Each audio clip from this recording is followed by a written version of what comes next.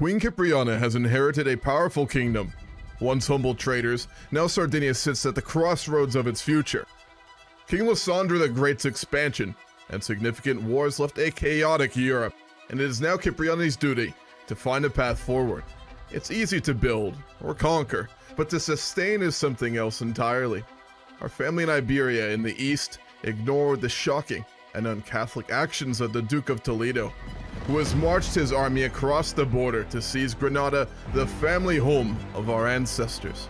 This comes on top of the Queen's decision to back a claimant on the territories of Valencia in order to further push back the heathen. The feud with the monarchy of the French also continued. With so many already dead, and the Queen beginning to lose her bloodlust for vengeance, perhaps its time is near. With two great wars in the west, the Muslims growing more powerful to the south, and the new and old enemies alike growing strong in the north, the reign of Kipriana will be a pivotal one for our house, but our tree is not easily felled. This is the 17th episode of a mega campaign going through CK3, EU4, Victory, Hoi 4, and Stellaris. All episodes are streamed on Twitch 10 AM EST and posted here weekends. Let's get going. We are still actually locked in two major wars. We've begun a war with the Taifa of Valencia, as we were approached by a man who had a claim on the title. The other thing that happened right after was that the Duke of Toledo, who is a Catholic, surprisingly enough, declared a war on us for all of Granada. He is obviously a vassal of King Mudrik, who is of our dynasty. They're a branch off dynasty that was installed by a distant relative. So we're locked in two pretty big wars right now with Queen Kipriana, Sardinia e Corsica. She is a gregarious, calm, humble woman, flamboyant trickster, novice physician, eagle reveler, schemer, crowned by the Pope, a drunk, a murderer, dyscalculic, and intelligent. She has her husband, King Ilosin, who has an edict memory. They've had a very shockingly good marriage. I think probably the only healthy marriage of this game so far, which I think says a lot about our family. We have our army currently sieging out in Iberia. We're gonna need to get some supply back because we are really underfunded and we don't have a lot of troops left either. So we're not in a great position here, to be honest. It looks like they are gonna go for Sardinia. That's not good. All right, let's take back the siege of Valencia. We're gonna get our supply back, and we had a mental break. Then we're gonna attempt to find some way to push them out of Iberia. That's gonna be rough. Oh, this is tough. We really are not in a good position here. Oh boy. We've been declared war upon by the Jedikadu of Mahdia, North Africa. 7,000 troops. Yeah, we've got their forces on our side. We're gonna have to go and try and fight them on our home isle. Our allies are what will really help us win this war, but none of them are willing to cross to help us out in Sardinia. Now, if we can just wait long enough and get our forces built up to what they are supposed to be, which is quite a lot, we have the defensive advantage on Sardinia. Oh, okay, here come our allies. Well, let's go ahead and see if we can get a battle then. We don't have to wait then. They are going to get our capital, though. He took our crown! And we lost the war against him. We lost Granada, and we're gonna get fucking revenge. We'll have to fight our own family to take that back. Castile took it. We really have gotten a little bit weak here. We're gonna have to really work on getting stronger. All right, let's finish the war with Valencia. We'll take the rest of eastern Iberia. The easings of tensions, if that is possible, between myself and King Roger seems to confirm he has abandoned his vendetta against House Torres. It is hard to believe, but I would be glad to be freed of worries regarding a Brian threat. The French no longer see us as their enemies, but they're even more dangerous than they were before because of all this territory that the HRE has ceded in Europe. I mean, they could quickly grow to be very powerful here. This siege should end the war too. It does. With this, we will install our own dynasty in eastern Iberia. We lost Granada, but we gained much land. Small consolation to be sure, but still. All right, let's deal with this Taifa in North Africa, and then we will be without war. We need to deal with our debt. We need to rebuild our military. And at this point, we need to start considering our future. And their army's fucking huge. Maybe if we don't engage them in the mountains, perhaps that will... No. We'll wait till we get supplies back. We'll resupply our army. We'll get a little bit more of our troops back, and then we'll push this army out, and we'll take the fight to North Africa. They're just manning this small bit of territory. We're gonna give it to them. We need to reorganize. We're in bad shape here. At this point, Queen Kipriana is seeing her nation just being destroyed by debt. Her army is in complete disarray, supply gone, and with recently conquered territories in eastern Iberia that we need to get some semblance of control and is gonna go ahead and give terms to the heathen.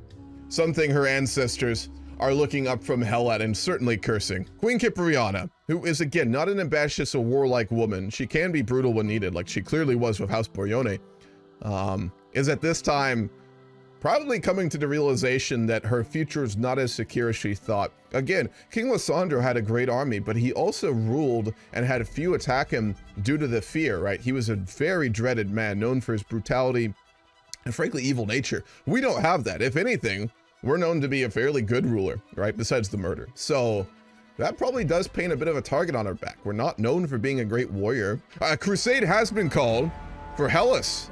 We're gonna fight. Oh, they're Turmis.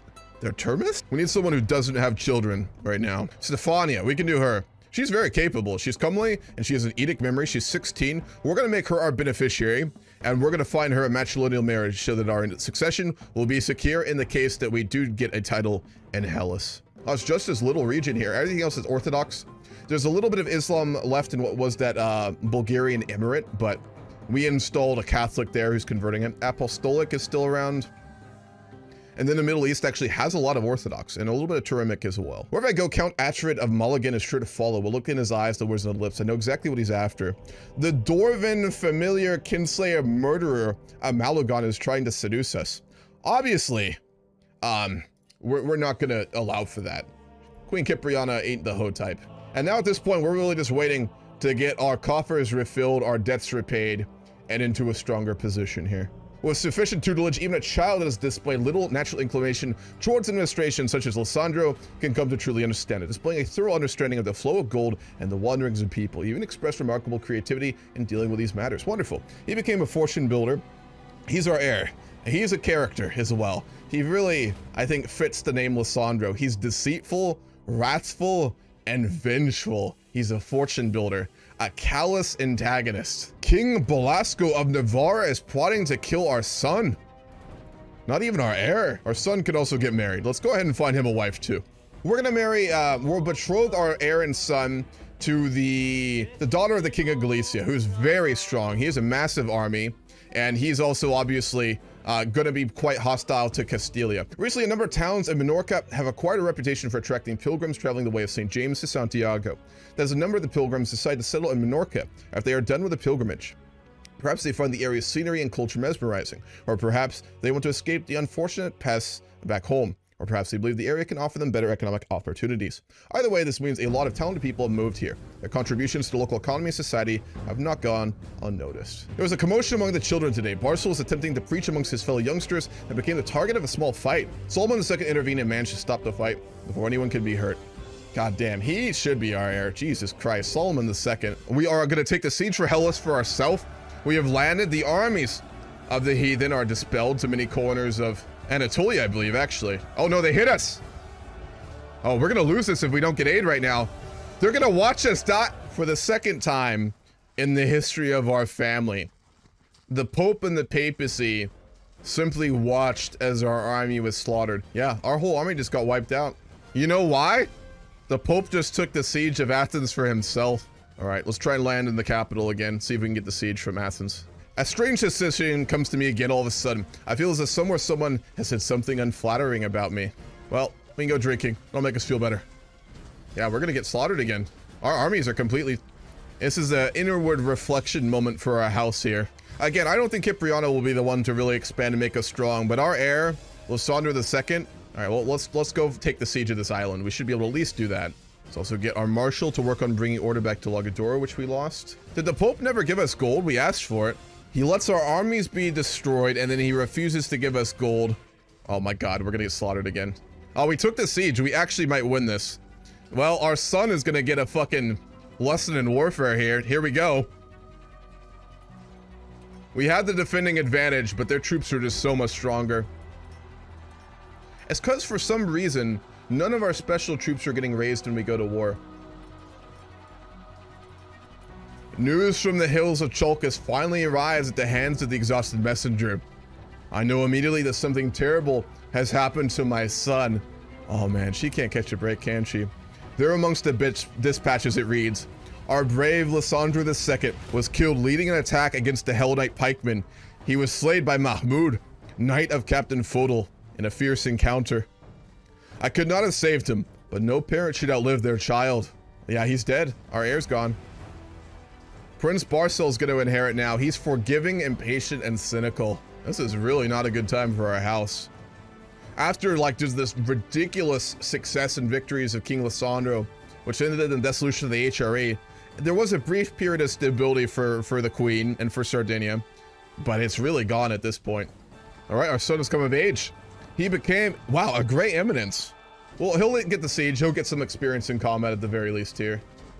And we're going to need to find him a wife, too. I mean, honestly, I say we just betroth him to the same person here. To the Princess of Galicia. St. George has granted Queen Stephania victory in the crusade for Hellas. After defeating Prince Thomas and his heathen warriors on several occasions, our warriors forced the enemies of the faith to admit their ignominious defeat. Okay, so our daughter did actually inherit. And she already does have heirs, too. Oh my god. Yeah, really good ones, too.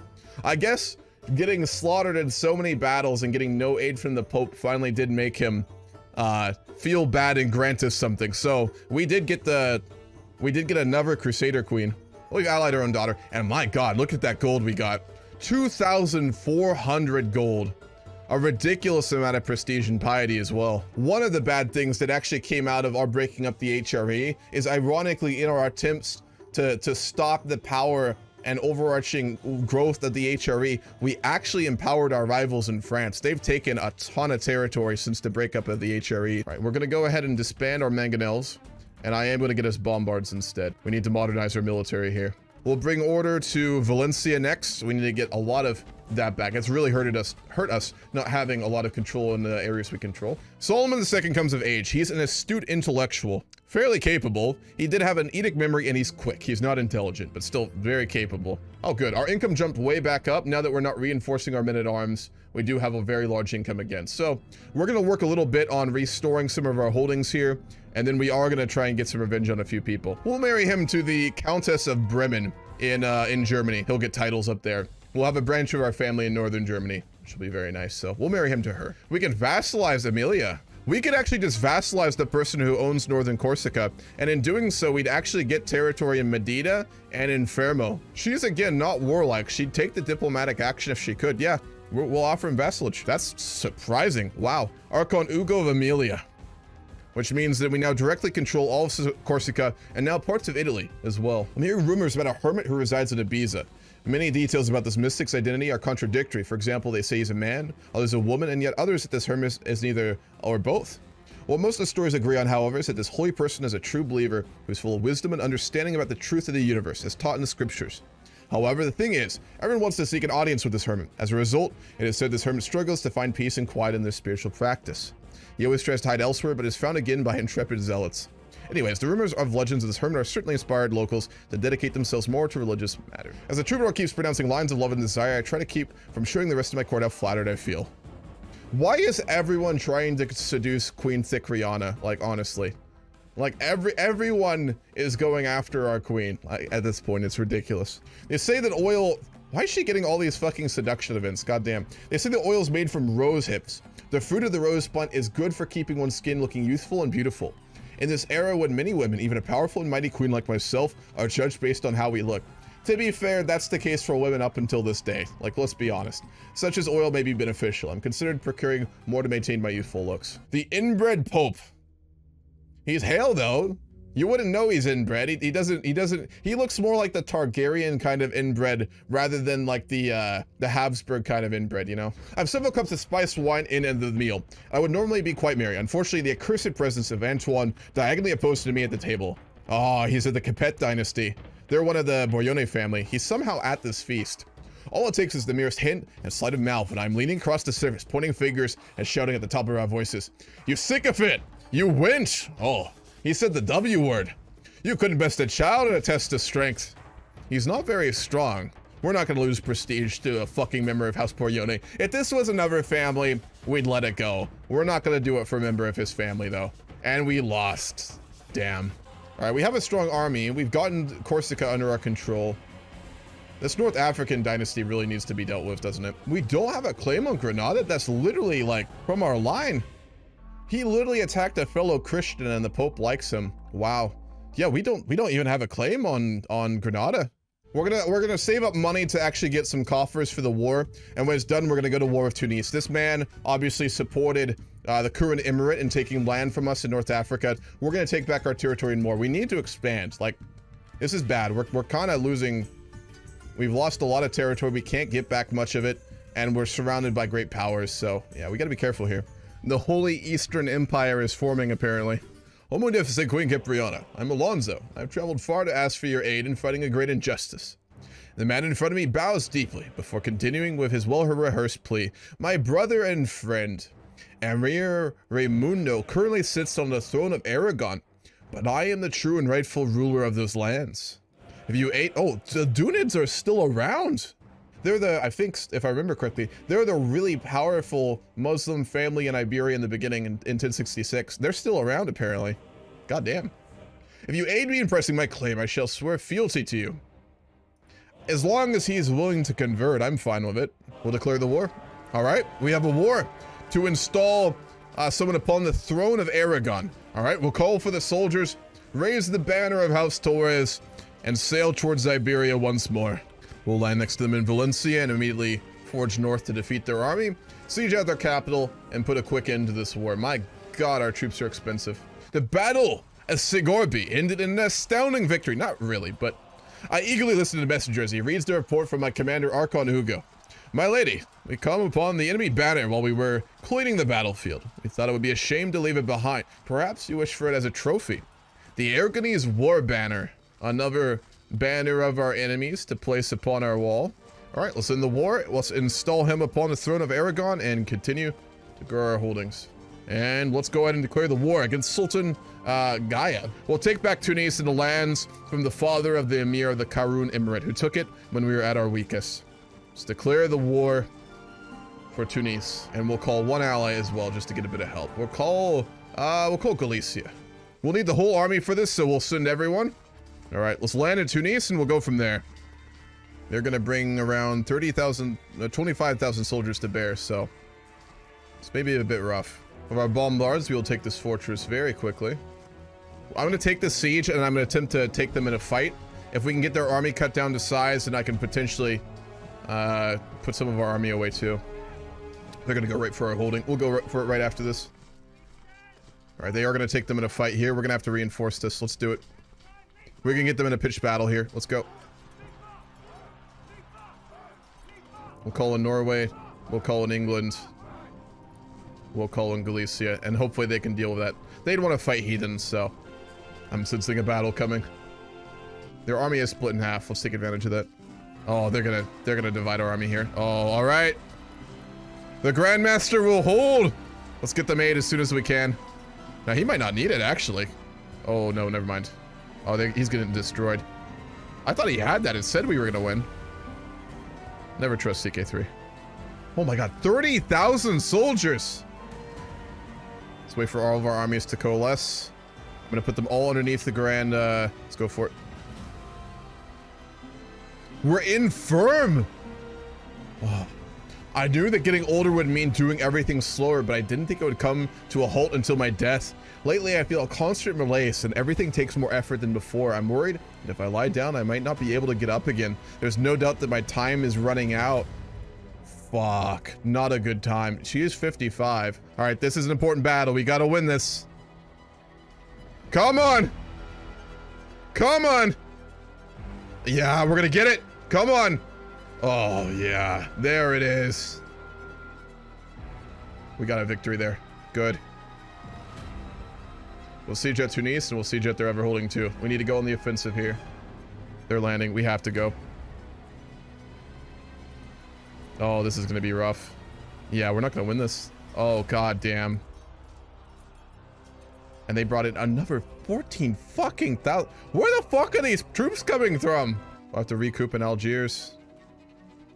This fucking heathens still haven't been defeated. Let's send our army to deal with them so we can get out of one of these wars at least. And we'll call Hellas in. We're gonna call everyone in. Calling in all our favors. Yeah, 5,000 Greeks and 10,000 Bulgarians. Not as much as I expected. Good, we'll get that. We need to go now. We're gonna lose the ticking war score if we're not careful here. Oh my god, 40 fucking thousand. That ticking war score. We gotta get to fucking Tunis. I'm just gonna run for it. We don't have a choice here. They're gonna siege out in the west, that's fine. We have got 50,000 soldiers here now. If we get the siege of Tunis, we'll be able to put the ticking war score at bay, which is what we need here. This is a fucking costly war though, goddamn. We'll have to give up that battle. Fuck it, we gotta go in. Let's do it. Bring everyone. This is the battle. This is the definitive one. We got the advantage over them. Come on, come on, come on. Oh, we got it. We got it. That was fucking close. He is out way too fucking far. We can't support him if he gets in a fight here. The AIs will all go in though. Don't go in. Don't you fucking do it. Just let him die. He strayed too far from the herd. That's his choice.